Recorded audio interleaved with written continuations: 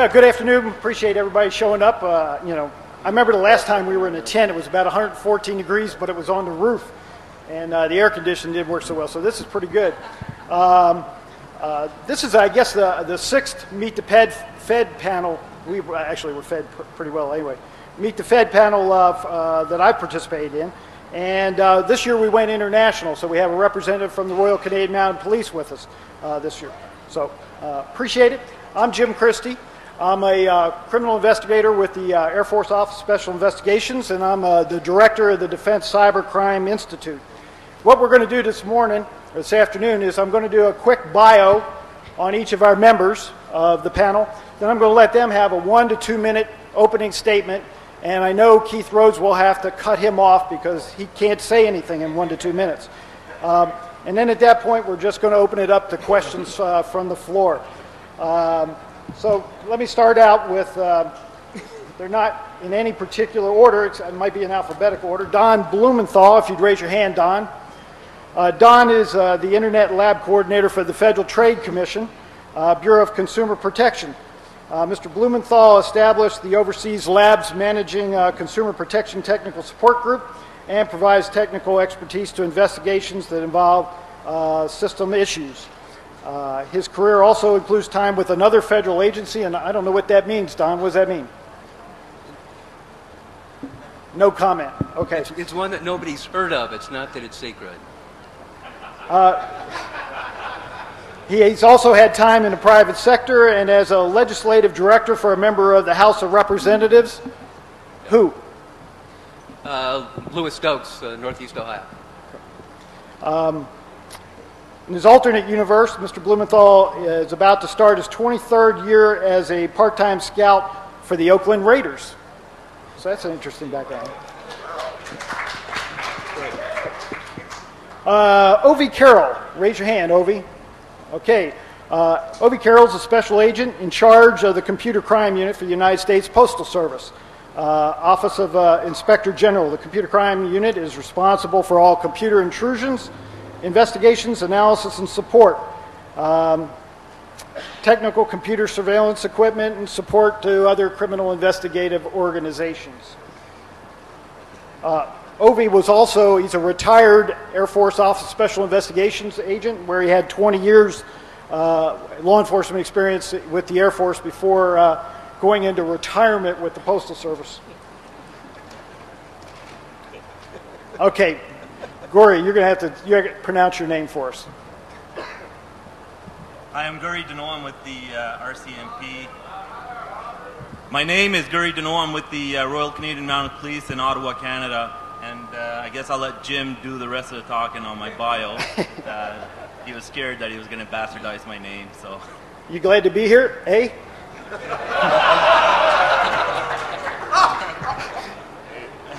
Okay, Andy Freed I don't have a bio on because he doesn't answer emails.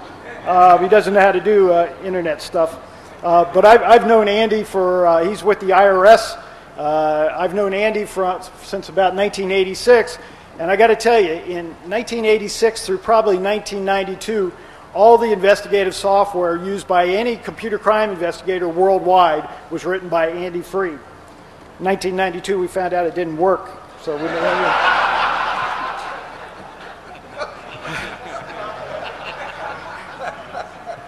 Mike Jacobs.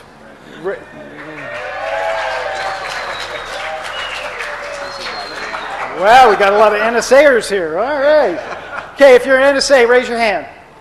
They're not. Y'all lie. Okay.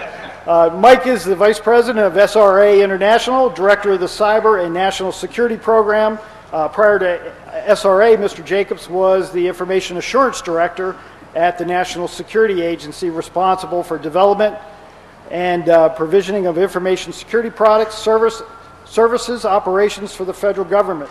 Also, Mike was the mayor of College Park, Maryland. So whenever University of Maryland won a basketball game or lost a basketball game and they burned down the city, Mike would be on the news. I'm sure that made NSA happy.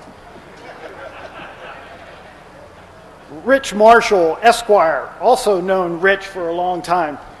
Senior Information Assurance Representative Office of Legislative Affairs National Security Agency. NSA's Legislative Affairs Office, the agency point of contact for all NSA matters concerning Congress, is committing to maintaining a relationship with Congress built on trust. Trust me. Okay. Their operating principles are the 5 C's. Oh my God, I can't believe you put this in here. Candor, completeness, correctness, consistency, and corporateness. Whoa. I ain't never... You got more shit with you than a Christmas turkey. He was the former principal deputy director of the Critical Infrastructure Assurance Office, the CHOW, Bureau of Industry and Security, Department of Commerce. Before joining the CHOW, Mr. Marshall served with distinction. You wrote this, didn't you? Okay. Served with distinction as the Associate General Counsel for Information Systems Security for the Information Assurance Office of the General Counsel's National Security Agency for over 8 years. Mr. Marshall also represented the United States before the High Court of Justice in London and has addressed various international Department of Defense, Army, Navy, and Air Force legal conferences, and now he has DEF CON on his resume. Mr. Keith Rhodes. No clapping, you notice? Keith Rhodes is the Chief Technologist and Director of the Center for Technology and Engineering for the U.S. GAO. Anybody know what GAO stands for?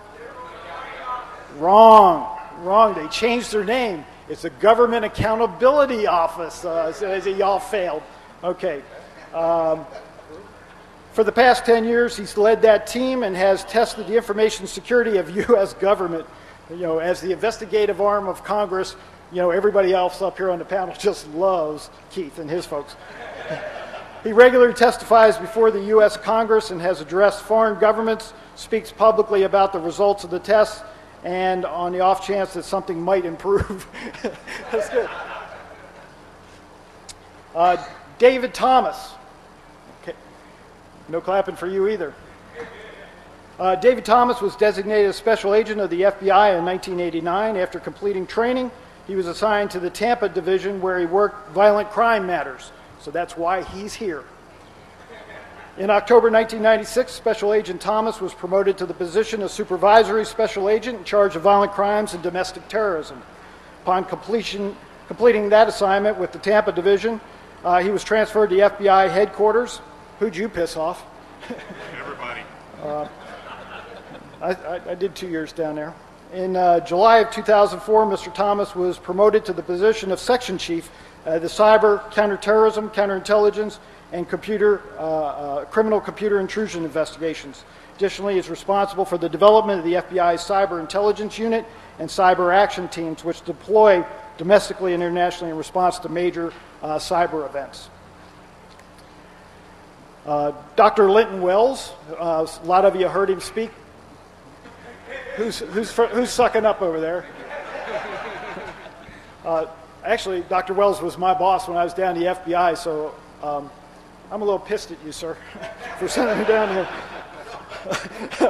Dr. Wells assumed duties as the acting assistant secretary on 8 March 2004 and became the principal deputy assistant secretary of defense for network and information integration on August 20th, 1998. Prior to assignment, he was served in the office of the Undersecretary of Defense for Policy since July of 1991. Most recently, as the Deputy Undersecretary of Defense Policy Support since 1998. In 26 years of naval service, Dr. Wells served in a variety of surface ships, including command of a destroyer squadron and a guided missile destroyer. In addition, he acquired a wide range of experience in operations analysis, Pacific Indian Ocean, Middle East affairs, network, and information integration, and special access program oversight. Wow, Dr. Wells was born in Angola. We won't tell him the year. He was graduated from the U.S. Naval Academy in 1967 and holds a Bachelor of Science degree in Physics and Oceanography. He attended graduate school at Johns Hopkins University, received a Master's of Science of Engineering degree in mathematics, mathematical sciences, and PhD in international relations. He's also a 1983 graduate of the Japanese National Institute for Defense Studies in Tokyo, the first naval officer to attend there. Dr. Wells has written widely on security studies in English and Japanese journals. He's co-authored Japanese Cruisers of the Pacific War, which was published in 1997. And his hobbies include history, the relationship between policy, technology, scuba diving, and flying. So I read his whole bio because he's my boss. We have one other person on the far end, and you can't see him. Raise your hand, Andy. The seat on your left, on your right, that's the CIA, and but they're actually the individual is actually sitting among you. Okay, so. Oh, I forgot Robert, because Robert, we just added. Robert Mars, Sr. I met Robert last year officially.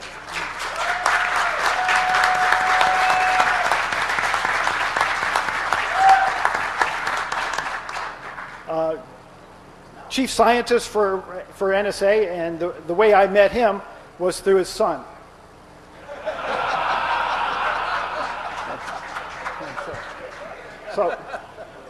So pretty good panel. So I'm hoping the questions are going to be pretty good. Before we start the questions, the panel asked me to asked me for a favor, and they wanted to do a survey. They'd like to know. You know, we tried. Could everybody please stand up for a second?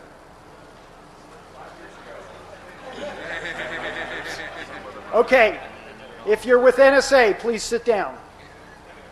A couple wobbles there. Okay, if you've never broken the law by breaking into somebody else's system, please sit down.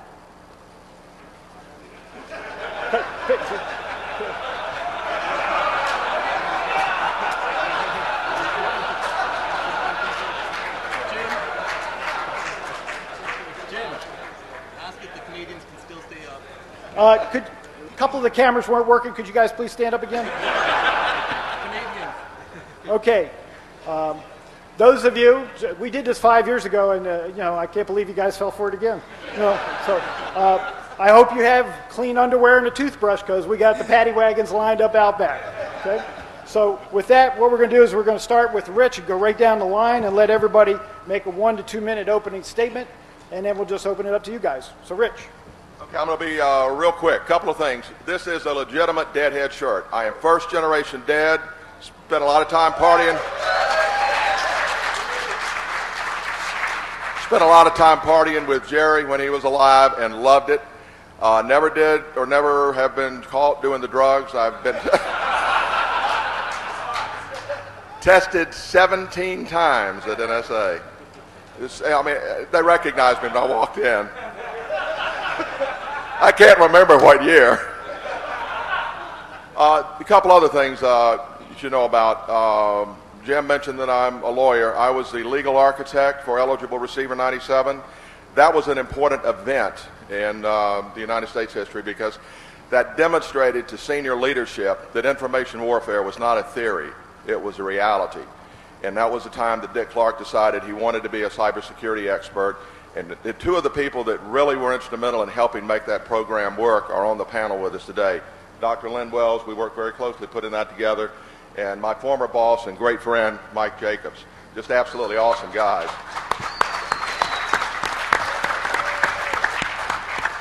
And my association with Bob Morris we can't talk about, but it was through him, not his son. He's an absolutely awesome guy. Tremendous respect for him.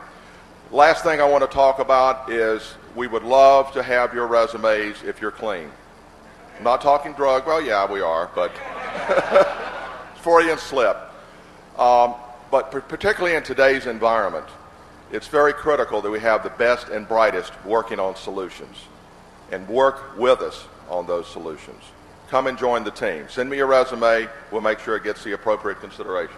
Fair enough? Thanks.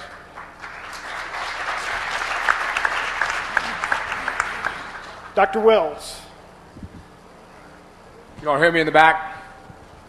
Okay. As I mentioned earlier, for those who had a chance to hear it, DoD is moving toward this concept of network-centric operations, which really puts a greatly increased premium on the importance of the network and thus protecting the network. We've got a very sort of worldwide, heterogeneous, complex set of missions which don't necessarily map to the private sector security concerns. And so we certainly don't have all the answers, and I second the point here. We need to work with you. We need interest in your resumes.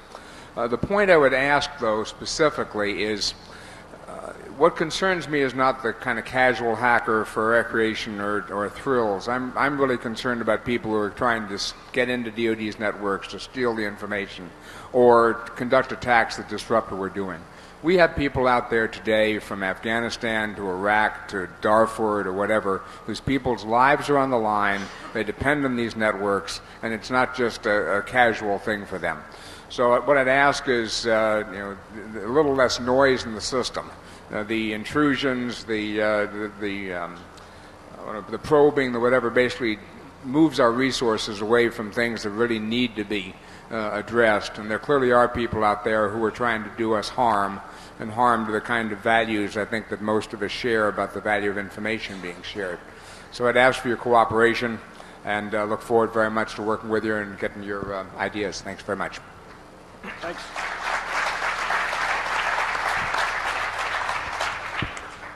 Bob. I promised not to give a speech. Oh, I'm sorry. My whole speech is no comment. I will very likely, before the end of this, break that promise, but there's something substantive I want to say. The smartest and brightest of you, we need you guys. Two things. One is, if you're reasonably good, do consider seriously coming to the government, including my organization that also badly needs brightest and best. There is one side issue, though, that you need to take care of. We would like to hire the best of you, and we will if you can apply and do apply. But there's a line. Don't cross the line. Others will say that to you also. Hey, it's okay to smoke pot. Oh, I'm sorry, I shouldn't have said that.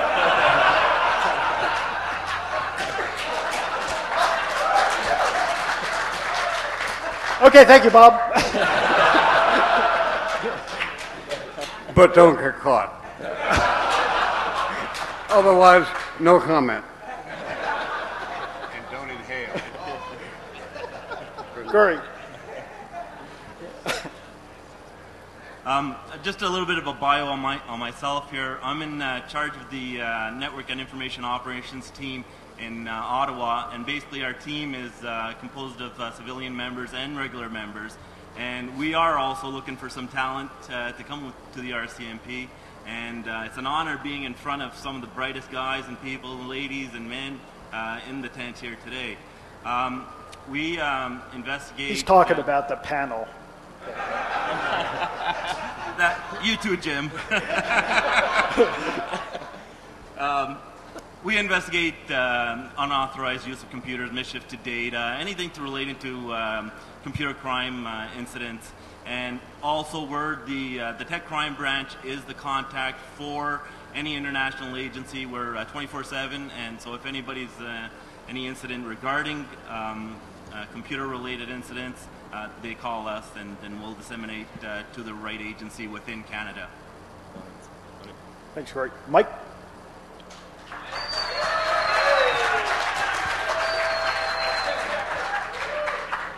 I got to bring my fan club all the time.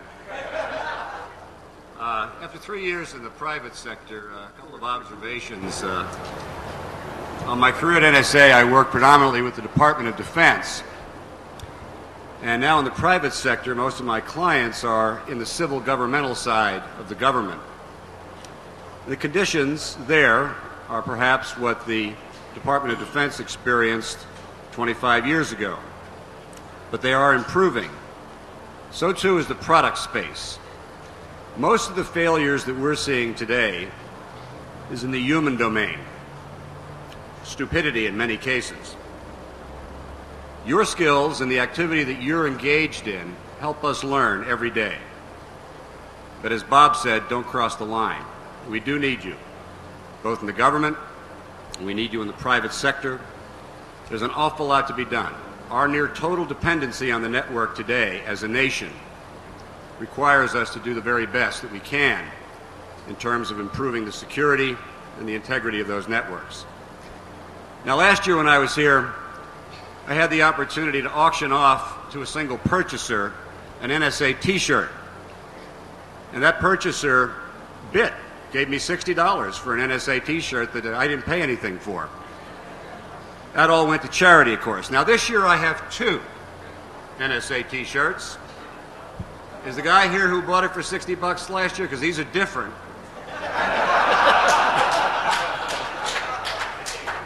Now, on the other hand, I'm willing to trade both of these T-shirts, one each, for a legitimate resume of someone I can hire. Thank you.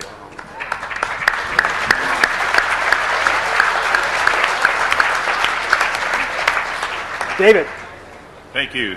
Dave Thomas with the FBI, and on behalf of the FBI, I appreciate you coming. This, being from the great state of Tennessee, this somewhat reminds me of an old-time tent revival, and if any of you feel the power coming over you, I just want you to know that we're authorized to take confession 24 hours a day. So please see me. And I'm living proof that the FBI doesn't always hire the best and the brightest. So for all of you, the rest of you out there, there is a chance. Stay with it. So. Keith. Hello, my name is Keith Rhodes. I'm with the GAO. Speak up, we can't hear you. Okay. What I would like to say is that 5 years ago, when I sat on this panel, I said the following statement: we always get in. I don't think so. 5 years hence, we always get in. Is that short enough for you, Jim?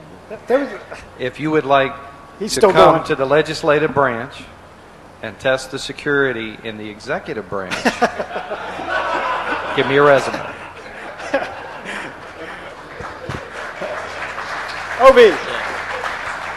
I'm O.V. Carroll with the Postal Inspector General's Office. We respond to the incidents involving the 35,000 postal networks, as well as do all the computer crime, computer forensics for criminal investigations investigated by the Postal Inspector General's Office. We have an announcement out on usajobs.opm.gov for Dallas, Denver, LA, and Washington, D.C. right now. So.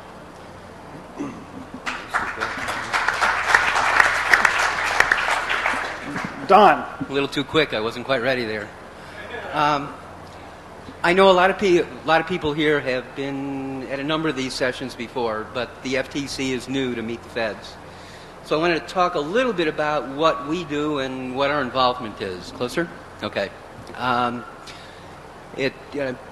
known about DEF CON for years, really appreciate the opportunity to come because I've wanted to, and now, since I'm on the panel, I could get the agency to pay for it. We're an independent agency, and we're a civil law enforcement agency only. We've been in internet and online activity law enforcement for, I think our first case was 1994.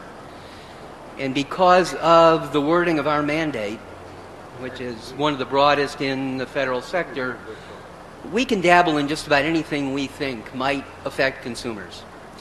So in the internet world, we have dealt with good old scams, the things that used to be in the back of the magazines but are now on websites. We have dealt with mouse trapping, page jacking, a lot of technical things that really, or techniques new to the internet, couldn't have been done before. One of our biggest areas right now, best known program I think of my division, the division that my group's in, is the Do Not Call list, which is, I think it's the thing we're best known for these days, but the other thing that we have going is our spam law enforcement. We were one of the earliest. We have the spam database, spam@uce.gov.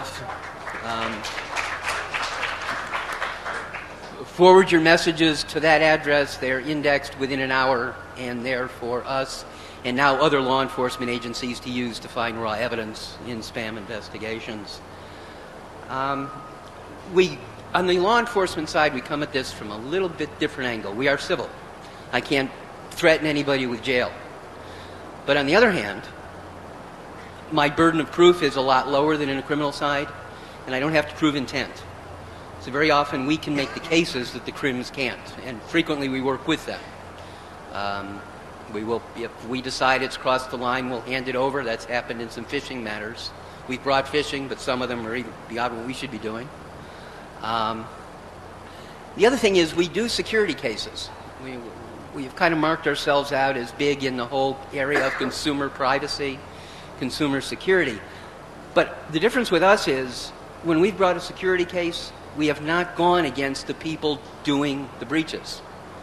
Our defendants have been the companies who've allowed themselves to be breached with idiotically, maybe that's a bad word, with weak security systems on, for example, online ordering systems or a wireless point of sale system. That case just hit about 6 weeks ago. So our view is more toward the consumer, and as a result, where the consumer is hurt is more by the companies that are breached rather than the folks who do that work.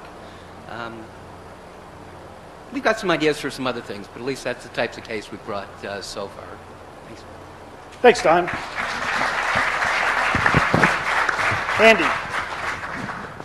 Hi, my name's Andrew Freed. I'm with the Treasury Department, been there 17 years. For those of you that were not caught because my software didn't work, you can thank me later. When Jim Christy and I first got involved in computer security, there was no internet publicly available. It's been very interesting seeing how a lot of people have come up through the ranks and put together programs that were just amazing. Can't hear you.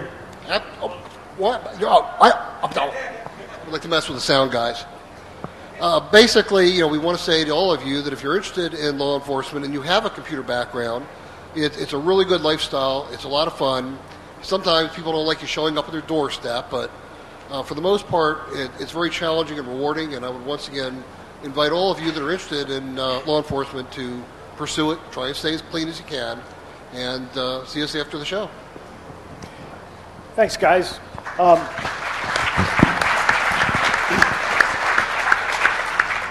What I wanted to say before we're going to open up to questions in a second. I need you to speak up because I've got the fans going.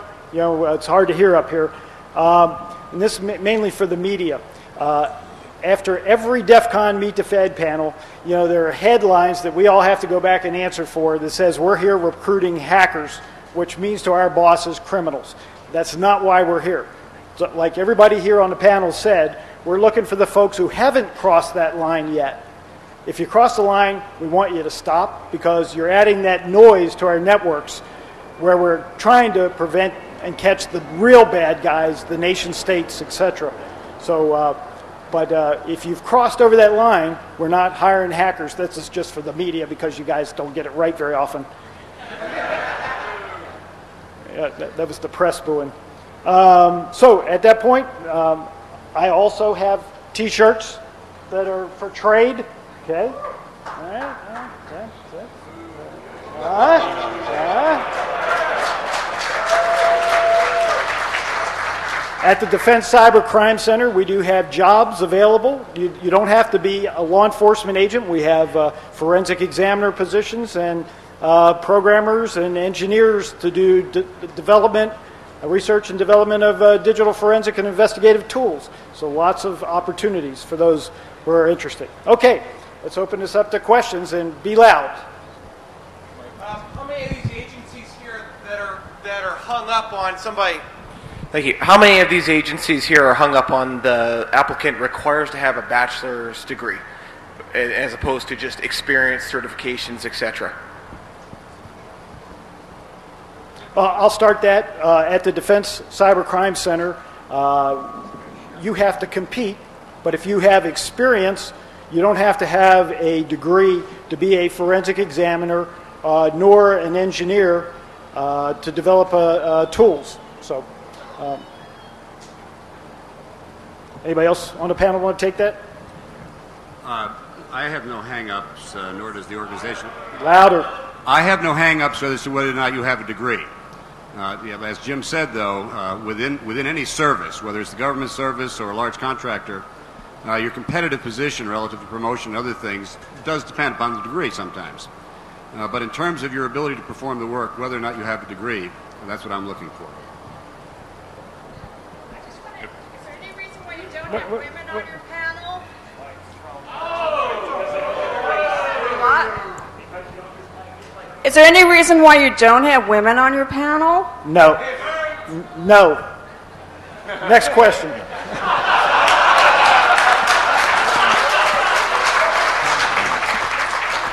I'd just like to say that 3 of my deputy assistant secretaries are women, so.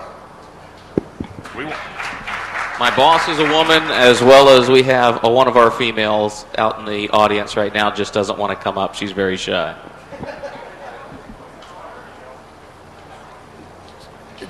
Gentlemen, this is not a attack against any one of you or your individual departments. However, I would like to know why the federal government, especially some of the law enforcement agencies, are destroying this country. And to clarify this position, I would like to read 2 paragraphs from the July 23rd Can I see your badge? edition. Can I see your badge? Why is it in your pocket? You hiding? No, sir. Oh, okay. Okay. Is that a press pass? No, sir. Okay. Okay. The FBI is now under the full control of the executive office, so that our president now has his own Gestapo. Then we have the National Security Service. They forgot to tell me that. I'm sorry. Formed without congressional approval as part of the new anti-terrorism legislation. This new group has already been dubbed the SS. It operates under the... Okay, can we cut him off? Because I think you got the intent.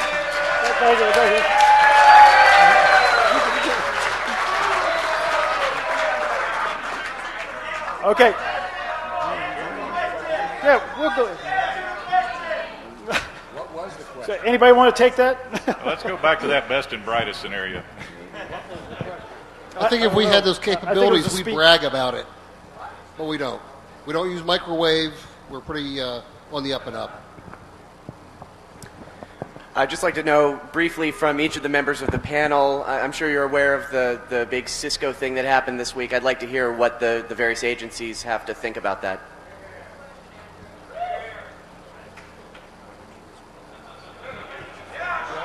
Keith.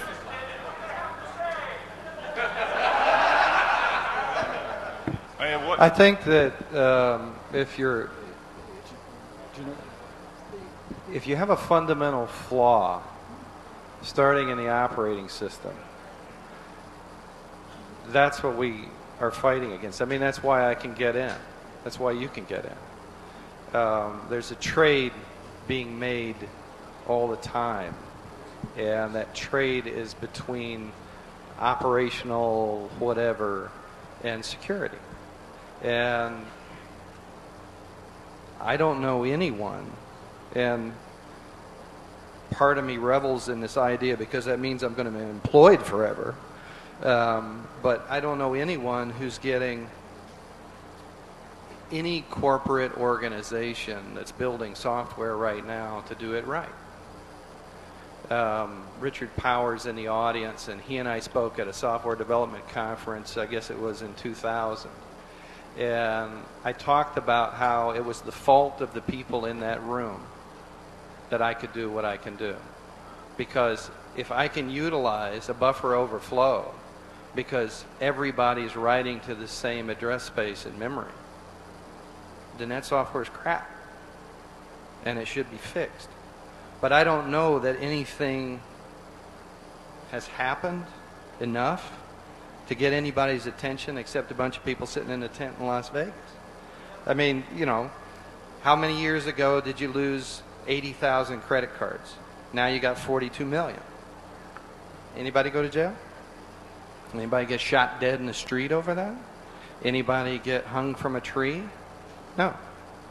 So I guess I have to turn it back to you. If you're expecting, you know, I'm not a law enforcement person. I'm just a tester, like you all, except the ones who are working for the folks up here on the panel. But I mean, the other folks on this panel have credentials, right? But they can't execute laws that don't exist. They can't enforce something that's not there. So if the infrastructure is broken, or as Peter Neumann says so clearly, the infrastructure stinks, and it just stinks more and more and more and more because it becomes more complicated, then yeah, you can say, okay, Cisco this and Microsoft that and blah, blah, blah, and you can say, well, it's fine, I run WAPIX, you know. Well, great, it's got problems too. Everything has problems, so where's the result that's coming from you folks? I mean, yeah, you're out doing your thing and, you know, you're breaking in, which is kind of trivial because if you can't break a Wi-Fi connection with 2 tin cans and a string, you better go home. But the point is that you're doing what you're doing, but where's the result? When does it get to the boardroom? That's my question to you and to all of you. Because we can only do what we can do. That's it. Dr. Wells, do you want to respond on that? I just say from Defense's perspective, the U.S. Surge has issued a vulnerability alert, and we're taking action in response to the vulnerability alert. Next question. Yes, sir. This is a question repeated from 5 years ago, I think, just following up.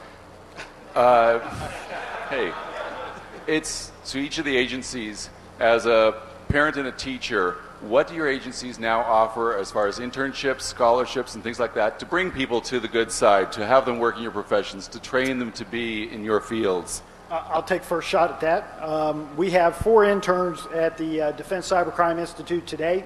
I was at Black Hat talking to several institutions, working with Jack Holleran. Jack Holleran hooked us up with a local university in Baltimore where we're going to kind of mentor the students that are doing digital forensics and offer internships. And absolutely, but the problem is, we had a series of, there's CyberCorps, which is a scholarship for service. Cool. And, yeah, how you doing? How you doing? And what we were doing is all these institutions came to meet with us, and they wanted to know what they should be teaching students so we would hire them. And mine was real simple. You got to teach them not to do drugs and break into other people's systems. If you teach that, you know, the technology, there's plenty of technologists out there. So you got to give us folks with the right morals and the right value set. And yeah, absolutely. Anybody else? Let's follow up a bit on the CyberCorps. The CyberCorps, okay, now? All right, following up a bit on the CyberCorps, there are 52 universities in the United States today that are capable of distributing scholarships and fellowships through the CyberCorps program. Now, those 52 universities are universities that have been designated as NSA Centers of Excellence in Information Security Education. What comes with a CyberCorps scholarship or fellowship is essentially an internship and a job within a federal agency. It's an obligation of the student when they take a CyberCorps scholarship or fellowship. It's essentially a service for fee situation. There are some 450 CyberCorps students in the system today, and there are several hundred that have already joined federal agencies. That program has been quite a success. On the Canadian side of it, we also have co-op students who come within the agency, and we see how they perform. They're there for either up to 4 months or 8 months, or it could be a year, and we monitor their progress, and eventually later on, if they do want to come back to the government agency, and if their positions are available, they may get hired. So we do have a co-op program in place within the RCMP. Dave? Yes, the FBI has an extensive program of scholarships, tuition reimbursements. It's a lot detailed information is available on the FBI website. We have tuition reimbursement, and we've also brought in CyberCorps students, and we have summer intern programs. We also have summer intern programs. we've got summer intern programs, tuition reimbursement, and I appreciate the question because it reminded me to ask some folks around here about us taking advantage of the CyberCorps program, and might not sure I would remember to do that without it. The IRS does have summer intern programs as well. So we've come some way in 5 years, huh? 8? Sorry. Who? Oh. Mike's here, so come on over. Line up over here. Actually, this is addressing the gentleman from the GAOA. GAO? GAO. Okay. GAO. About your response to the question earlier. With what Michael did and Cisco and his own company trying to sue him for what he was doing to be a responsible action, trying to let the community know that this problem was there, even though Cisco didn't want the information released.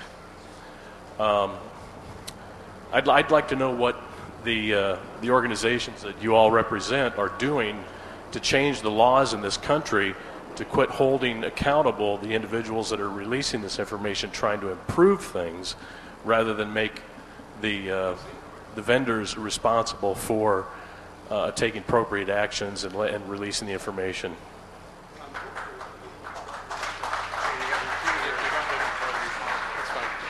One real quick thing, ladies and gentlemen.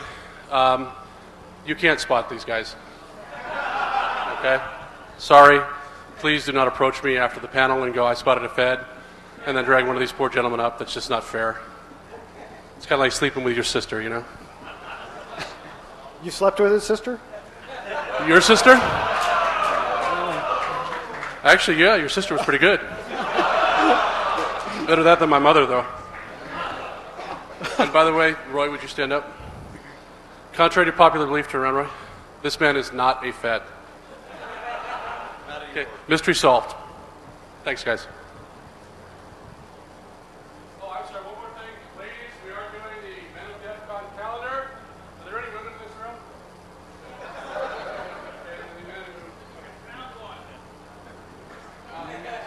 Sorry, I forgot I stepped on you. Thank you. Yes, I'm with the mic now, sir. We are doing the Men of DEFCON calendar. We ask the women, and the women only, please, if there is a man you would like to see on the website in terms of the Men of DEFCON. Since we've exploited you guys, women, that is, for the last, God, how many years now? A lot of the women from the Women in Hacking Talk have asked if they could exploit you guys. So the answer is yes, women. You are now able to objectify the men. If you find a man that you find would be a good addition, be he a geek and fat ass like I am, or incredibly in shape like the gentleman behind me, that you like big butts, sir? Congratulations. I think there's a song about that for you, sir. Please have them see Q. You can find Q through the information booth. Please make sure your subject is willing. Okay, we don't want you hitting them over the head and raping them. Oh, I'm sorry, wait a minute, let's see them, I'm sorry. Yes, sir, just bear with me here, okay? I realize you're not getting any, but some guys are. And it's not naked, it's shirt optional, and it's nothing nasty, it's just a picture of you on the webpage, nothing identifying. It's just for the girls to vote on who's the sexiest guy at DEF CON. So, thank you.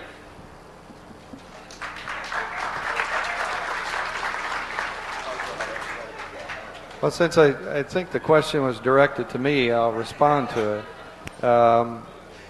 We report what we find to the Congress, and we report what we find to the Congress in a way of saying this is open and this is closed. So what's closed information, we're telling them that the general public doesn't have it. And what's open information, we're saying this is what the public does have. So we make the distinction. It's up to the lawmakers to make the law. All we can do is tell them. Just like all the law enforcement people up on this panel can do is enforce the laws that exist. Next question. Yep. Okay. I'm really glad that the HR department prepped everyone. Sorry, I did have a question, and that was that when Department of Homeland Security talks about very big concepts that can be boiled down to 3 words like critical infrastructure protection, how do you conceptually, protect the nation's critical infrastructure from a grassroots effort, i.e., InfraGard? By doing something like this, I mean, it's very difficult. You can protect the planes, you can make it look good on the news, but in terms of affecting terror and things like that, there are many easier ways to do this that we know that we just cannot protect against. But what kind of grassroots efforts are you cultivating to try to at least reduce the risk exposure?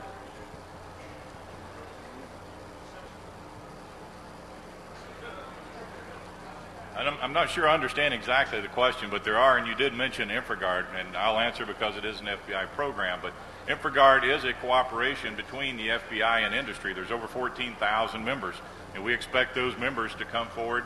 We share information with them on vulnerabilities and assessments and things that you don't get in the public, because they're a part of that. And I know the Secret Service, they're not here, but I'll speak for them. There are New York electronic crimes task forces, which are similar to InfraGard. So there are a lot of efforts out there between us and private industry to share information. Okay, we do have time for one last. Wait a minute. I'm part of the Maryland InfraGard. The big thing we've discussed is how to build better education and awareness to everybody. First, they have to understand the problem before we can give them solutions. We got time for one more question here. By the way, I teach security awareness courses for dummies with Win Shortaw. My question is back to the Centers for Excellence that you were talking about, Mr. Jacobs. And 3 or 4 years ago, I was at Syracuse University as a reporter for Computer World, and I was covering the master's program as they were undergoing the criteria exchange to become a Center for Excellence. In the master's program, and I wrote about this, there were 32 students. One of them was American. The rest of them were from the Pacific Rim and the Middle East. And I was wondering what we can do to protect our educational outreach so that it goes to the right people.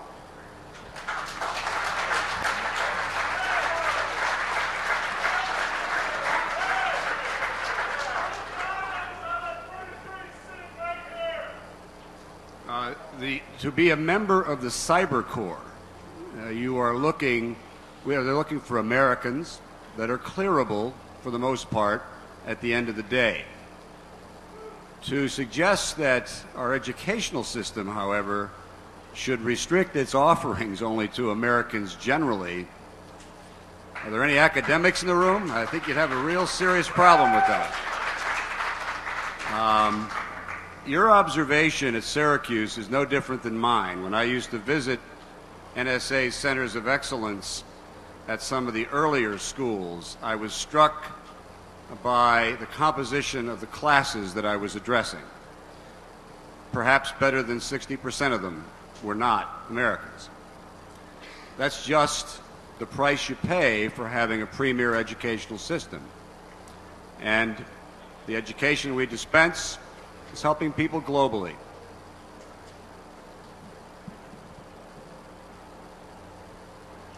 Anybody else want to take a shot at that?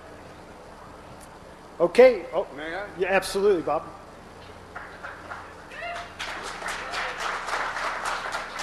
Hey, too soon.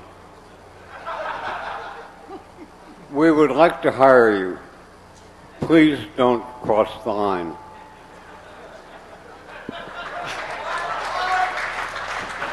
That concludes the Meet the Fed panel. Thank you, guys. Got T-shirts.